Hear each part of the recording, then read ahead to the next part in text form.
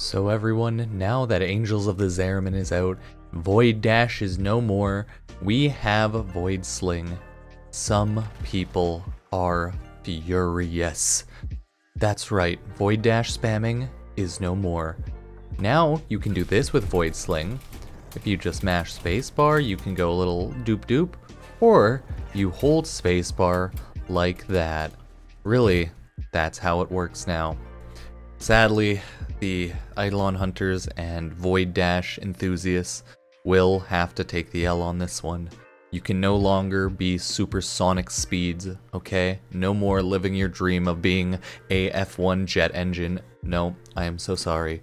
You must now be a drifter or operator flying in the air.